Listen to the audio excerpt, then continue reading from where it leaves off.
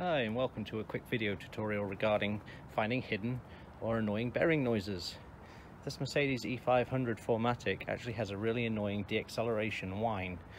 That is, when you're driving around 35-40 miles per hour and you take your foot off the gas, you get quite an audible whine from somewhere in the driveline.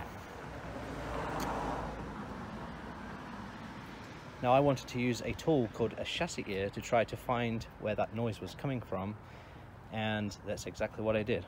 So I have all of the wires running to various different parts under the vehicle, namely the transfer case, the center carrier bearing, the rear axle, and the two rear wheel bearings, or the hubs. The idea is that you drive with the vehicle at various different speeds and you get to pick which microphone you listen into, and that will give you the sound coming from each area. And I can already confirm that this device does actually pick up the whining sound and pinpointed it to the rear differential. But to show you how this all works, I've set up a speaker in my car, and all you really do is, once you have your cables underneath the vehicle, you have your channels. One is my front transfer case, 2 is the center carrier, 3 is the rear axle, rear differential, and then these last two channels, 5 and 6, those are the back left and right wheels. Now, I haven't found any noise on those, which is a very good sign. However, I did find noise on the differential. So what we'll do is we'll take you for a quick drive and we'll show you the sound. And one of the things you can do with this is you can turn the volume up and down, and you can literally compare the sound to the deacceleration, so you can tell it's exactly the sound that you're picking up. It's very clear on this vehicle. So we'll start this driving segment with the volume turned up. We're on the center carrier bearing, and I'm in a residential street, so my max speed is going to be 25 miles per hour, but that's enough, to be honest with you, to tell if you have any excessive noise. And then a little bit faster, in my case, for the rear axle whining sound. But just to note that you can use this device for various different applications. It doesn't have to be wheel bearings, it can be suspension components, anything that has a clunk noise to it. You can attach this and you'll be able to hear it and hopefully pinpoint the actual area where the sound is coming from. So let's set off right now. Let's get up to 25 miles per hour.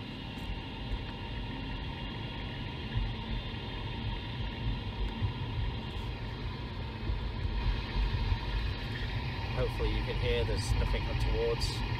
The sound is quite normal. If I switch to the rear axle,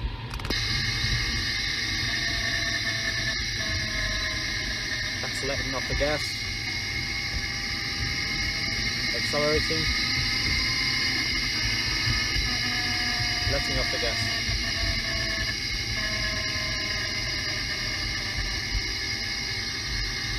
Now I'm going to go to the front transfer case.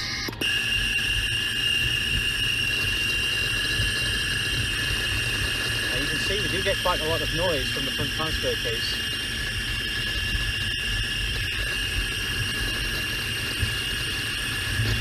But none of it matches the sound that I get in the cabin while I'm driving and deaccelerating. So I'm at a stop sign.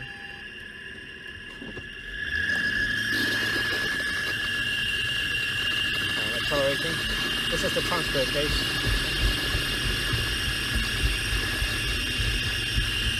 And you don't really hear anything other than just that loud noise.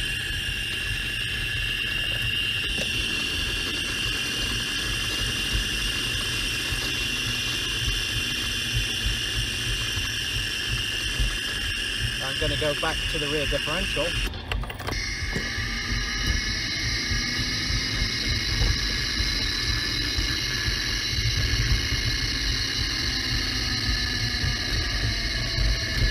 And now we're on a main street, so I'm going to accelerate to 40 miles per hour and show you the difference.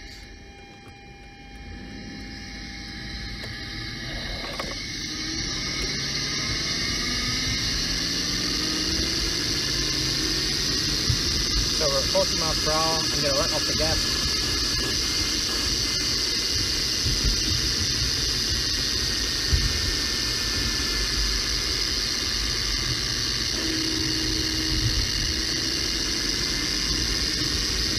So to connect the microphones or pickup sensors to the objects on your vehicle, really what you want to be doing is, let me show you. You'll have, with your kit, a number of these cables that look like a jumper lead, okay? All you're going to do is you go ahead and you're going to connect this and run the cable. Make sure it's not dragging on the ground. They do provide the Velcro strips for you to secure these cables into the vehicle. You can also get a wireless transmitter version, which is pretty much the same. You have this receiver box and you can connect to a speaker or use the headphones provided, but at the same time you don't have the cables traipsing on the vehicle. So what I'll do is I'll provide a link to both of these options in the description on YouTube, and yeah, please go ahead and check them out. They honestly, it's just so much easier. With an all-wheel drive vehicle, it's very difficult to jack that vehicle up and have it running in the air at any kind of speed that is, you know, you can detect what's going on. You know, this just really cuts out the guesswork.